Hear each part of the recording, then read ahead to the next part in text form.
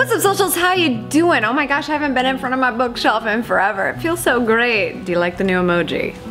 I feel like that's who I am.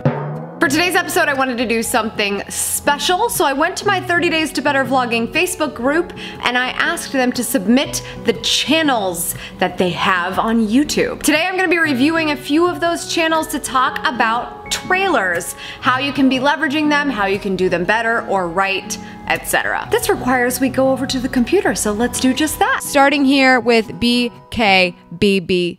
I kind of like that he's embracing the underscore, but I don't think it's necessary. YouTube is making it easier, and I do understand if they're holding you back in some ways on growth that changing your name might be difficult, but from what I understand, it's not that difficult. You link up your YouTube channel with the Google Plus account, you can change your name. And I kind of wish the name was a little bit more interesting. I don't see the point in having the underscores, and I just wish there was more explanation here, other than the fact that obviously this has something to do with barbecue.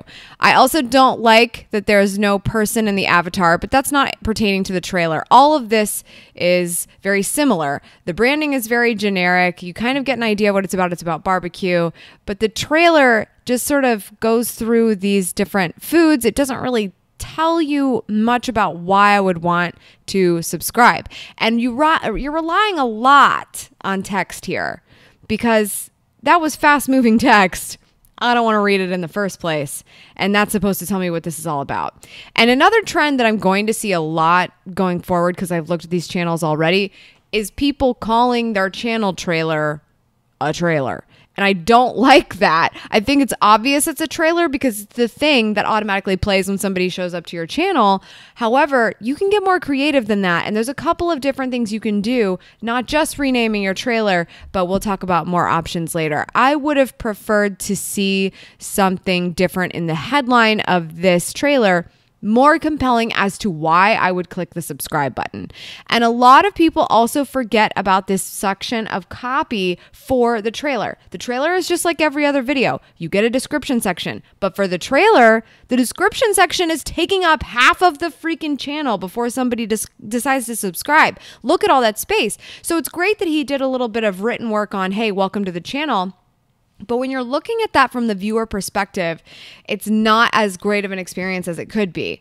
There could be links there saying, here's what you can do next, or some really nice copy that says, hey, if you subscribe, you know, a unicorn will get its wings. Like whatever, like do something to compel people with that copy to get them to subscribe or to take a next step with you.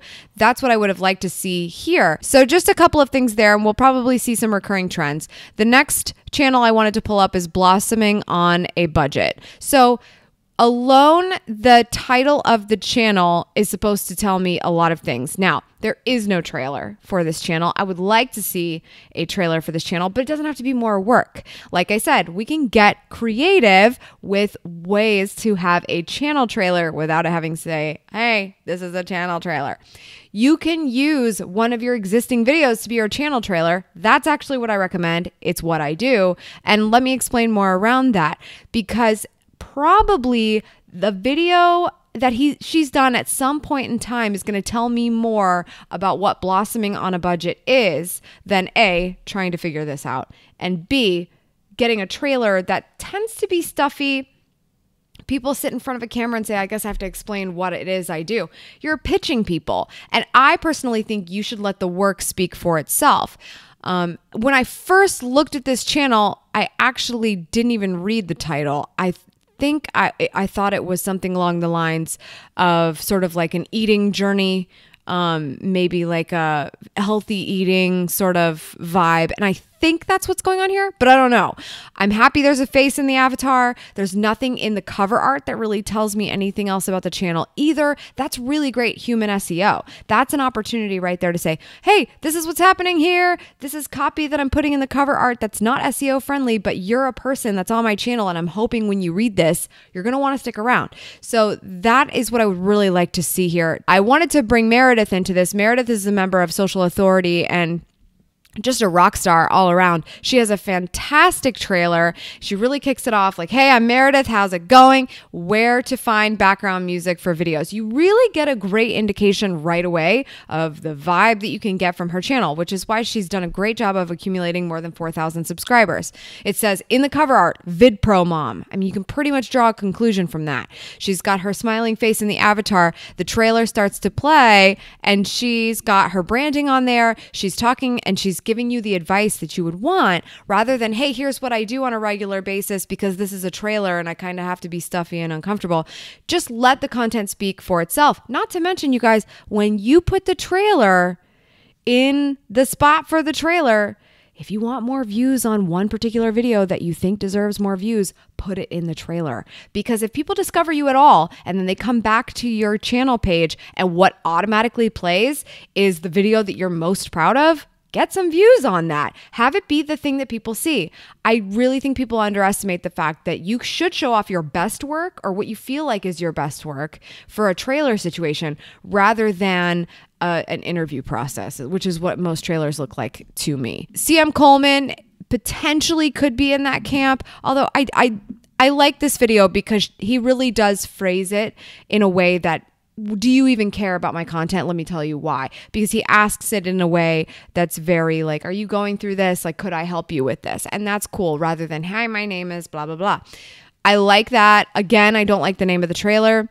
But even more importantly, I wish that the cover art was a little bit pared down because there's a lot of information there. He posts a lot of times per week and it's important for people to know that, but I don't think that the concept every single day is important and all of that copy is just taking up too much attention. I think it's distracting people.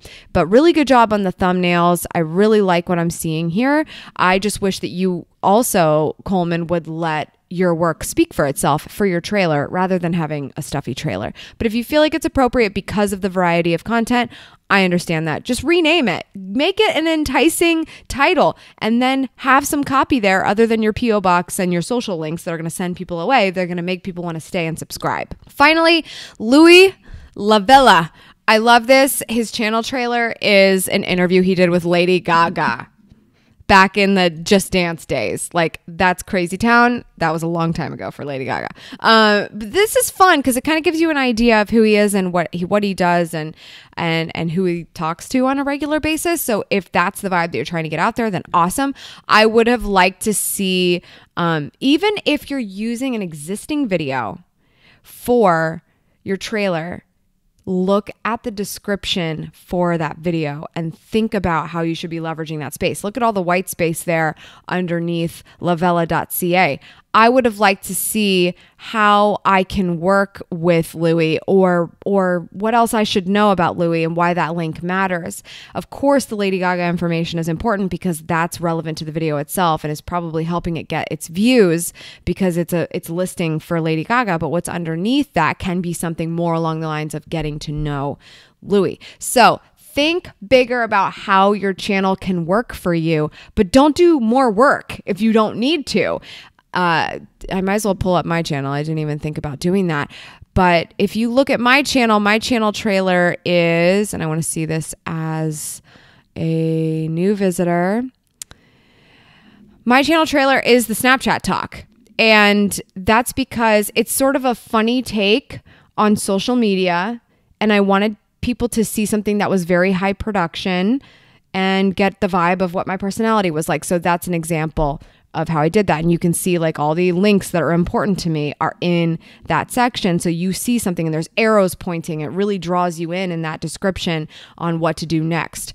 Ideally subscribe, but you can do a lot of things that would make me happy. Sign up for my email list, download 1,000 video topics, etc. So just a couple of examples of trailers and channel reviews I hope will help you today with your YouTube channel. That's all for today's socials. Thank you so much for tuning in. I appreciate it as always. If you would like to be eligible for potential channel review in the future, sometimes I do them live in the group, sometimes I do them here, as you can see.